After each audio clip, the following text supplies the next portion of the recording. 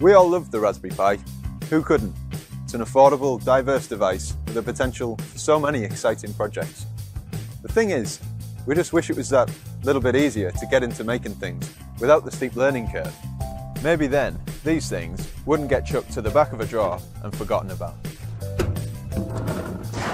That's why we made TingBot, a small, compact kit for the Pi that makes it that bit funner.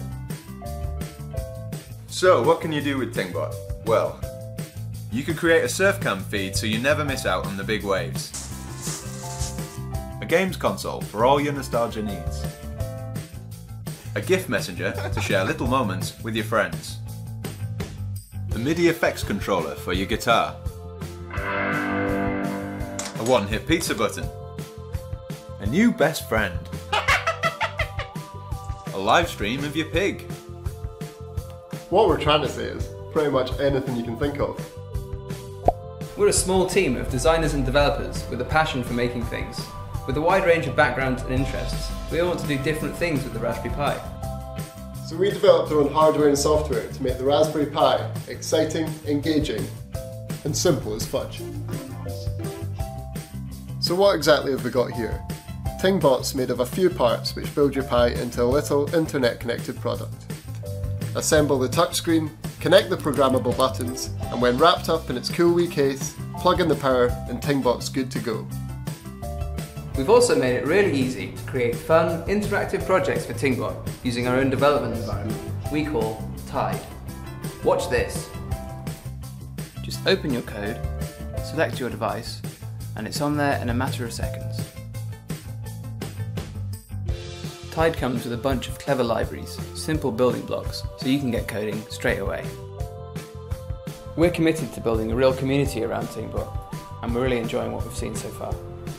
The Maker Fairs have been the perfect place to get some outside perspective to make sure TingBot is just right. We've also sent TingBot on tour. It's currently whisking its way around the country where lots of people are making fun, inventive apps, which we can't wait to share with you. So far we've done all of this without investment, but now we need your help. We're almost there. We just need the extra push to go from the few TingBots we have to getting them out there to all you guys. So join us on the next exciting LEGO.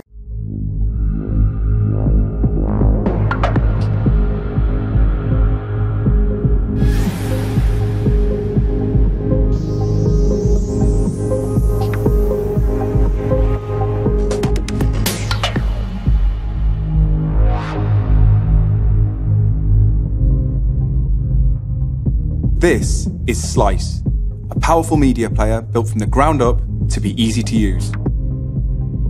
I'm Mo, one of the creators of Slice. The original concept for Slice was born while I was looking for the perfect media system. I wanted something compact, portable, and with its own internal storage. I couldn't find anything like this on the market at the time, so I decided to build it myself. Excited by this initial idea, 5 of us got together, and after developing a number of prototypes, Slice has been developed into an awesome product. We've designed a gorgeous aluminium case, custom PCB, and purpose-built remote. It looks great, performs flawlessly, and is fun to use. We're really proud of the way Slice has turned out. We've created the media player we'd like to own.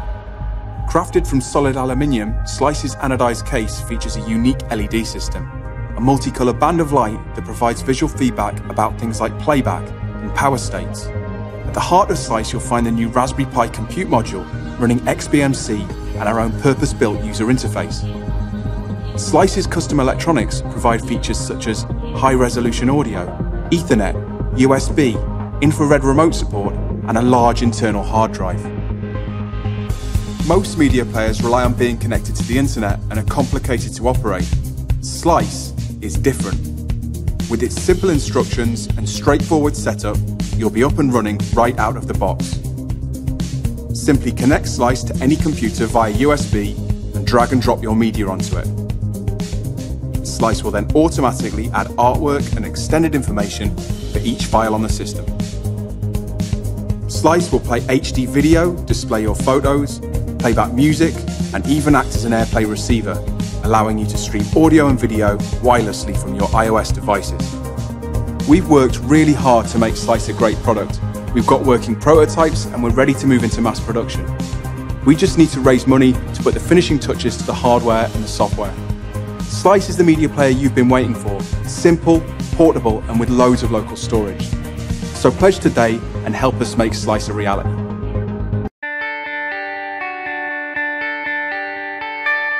The Raspberry Pi has enthralled the STEM education world. A tiny credit card-sized computer for $25, hobbyists, students, and nerds are snapping the Raspberry Pi up by the millions. And they're doing some amazing stuff with it. Computer game clones, entertainment systems, teaching kids how to code, and feeding their pets over the internet. It has been embraced as a computer, but it has even more potential as a robot. Our dream is to turn your Raspberry Pi into a robot. And we will do that with something we've made called the Brick Pi. The Brick Pi combines the hackable computing power of the Raspberry Pi with easy-to-build modular Legos. The Brick Pi makes robotics with Raspberry Pi simple. The Brick Pi system consists of two parts. A board that slides over your Raspberry Pi and connects it to Lego motors and sensors, and a plastic case that connects your Raspberry Pi perfectly with the Lego technique. If you can dream up a robot, you can snap it together. Lego makes building the robot easy. The Brick Pi unites these two systems together so anyone can make an awesome robot. What makes it so awesome? The Brick Pi has 3 motor ports that power standard Lego Mindstorm motors and read encoder values back. There are 4 sensor ports for connecting Lego Mindstorm sensors like the touch sensor, color sensor, and gyroscope. The Brick Pi has 2 LEDs to add visual life to your robot. A 9-volt battery power source powers the motors, sensors, and Raspberry Pi, untethering the Pi from the wall socket. We designed the Brick Pi to be easy to build with. The motor ports and drivers are clustered together for maximum power delivery. We've spaced the sensor ports around the front and sides for easy access when building your robot. The pins on the Brick Pi are left open on the top so you can stack more sensors and extensions onto your robot. We designed a sturdy case with holes that snap Legos in and can be used to build a robot around. The Brick Pi is totally open source and totally hackable. Firmware is simple and is written in Arduino, so modifying it is easy. All of the designs for hardware and software are kept online John, and open. He's wired in. You shut your mouth. He's wired in. So how does it work? Slide the Brick Pi onto your Raspberry Pi, attach a 9-volt battery, hook up your Lego motors and sensors, start by loading one of our example programs, and let your robot run free, then start modding and hacking. Programming it is easy. We've already written libraries so you can write something easily in Python. All of the motors, sensors, and other peripherals you would want to attach are right there already and can be called with a single line of code from our library. In addition to the Lego sensors you can add, you can still integrate whatever you like into the USB ports. A webcam, Wi-Fi, a keyboard, a mouse, basically anything you can think of. It's really cool because you don't have to know much about programming and you don't have to know much about mechanics to get started. Everybody knows how to build with Lego. And the Raspberry Pi is easy enough to use that everyone can learn how to code in it. So everyone can have a robot. We're excited to bring easy-to-build robots to the Raspberry Pi. We think this is an awesome platform that will change the way robotics is taught in the classroom and change the way people feel about hacking robots together. By backing our project, you'll help us do 3 things. First, we will make the Brick Pi as inexpensive as the Raspberry Pi, purchasing parts in bulk and paying for tooling costs. Second, we will use the funding to polish the existing Python programming libraries. Third, we can write a library for the Scratch programming language. By developing for Scratch, we can bring the Brick Pi to even the youngest students, programmers as young as 8 years old. Our design is prototyped and working. Our team has years of experience in manufacturing, and we have relationships in place with parts suppliers and factories. Because of the Brick Pi's simple design, we anticipate few hurdles to getting the final product to you. By backing our project, you'll be a part of bringing the Brick Pi to life and making robotics easy for everyone. Flotilla is a digital tinkering kit for Raspberry Pi. It's a bunch of smart, affordable widgets that make your ideas come to life. Great for beginners and frictionless for experts. We made Flotilla because, as makers, we thought there was a smarter way to play with things like sensors and motors. To make Flotilla accessible, we've created a couple of apps. For the absolute beginner, Cookbook is like a plug-and-play experience. You plug in some modules and it suggests recipes, which are projects you can make with those modules. The second app is Rockpool, and this lets you create simple rules like if it's dark, turn a light on, or if I press this button, make a motor turn. It's as simple as using an iPad app, and it works in any modern web browser. Flotilla has great Python libraries written in-house to be clear and friendly. And if you're a super maker, then you'll understand the two-wire interface that we've built all the widgets on. About 4 months ago, we invited some of our friends from the Raspberry Pi community to come and have a play with Flotilla and get their feedback. We knew Flotilla was a great idea, so we invited our friends who are makers, teachers, to see what they would do with it. What we found was people loved the idea, they loved the software, they loved the style with which we did it. So people who'd never been into electronics or thought that's not for me, we got them to get rid of their fear and try stuff, and that was really amazing. So it's fun, it's learning by stealth. You're doing these things and suddenly you're a bit of an expert and you can then go off and build whatever you want, whatever's in your head. I've got a penguin and I'm hopefully going to attach it to a motor so as when you twist it, theoretically its wings flap. When I want to put together some kind of little robotics project or whatever, making the first step is quite hard. You have to dive in there, wire everything together, and this is beautiful because everything, all the modules use the same interface. It's got a huge amount of potential.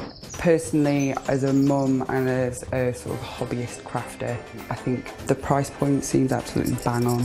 We got some great feedback from the Hack Day, and we used a lot of that to make small changes to Flotilla over the last 4 months. We're coming up to the end of a year's work on Flotilla. We're on the final round of prototypes and we're currently working with Ragworm to customise our PCB colours. The PCBs and Flotilla will be made in the UK. We need people to back Flotilla so we can deliver on that promise of affordability and get something that people can say, yes, there is the thing that everyone can use to hack with electronics.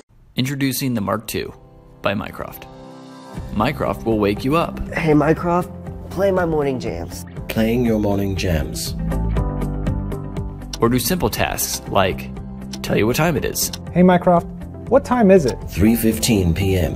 And all the things you would expect from a voice assistant. Things like weather. It's 78 degrees and sunny. Calendar. You have a 10 a.m. team meeting. And conversions. There are 3 teaspoons in a tablespoon. Hey computer, remind me to get my winter clothes out of storage. Other voice assistants can use your conversations to sell your data and send you ads. Mycroft never sells your data or sends you ads. The new screen is great for features like setting multiple timers. Hey Mycroft, can you set another timer for 10 minutes? Second timer started. Nailed it. It can have a friendly face. Or customize widgets. Choose your wake-up word. Hey Mycroft. Hey Trinity. Hey Indigo. Hey Victoria. And your voice. Hello, my name is Trinity. Hello, my name is Mycroft. And you can be hooked up to start multiple systems in your home with a single command. Hey Mycroft. It's game time. Game on. Hey, but it doesn't work with this? He can help with that. Our open source community is expanding the capability of the Mark II, supporting things like Roku and other devices. Mycroft.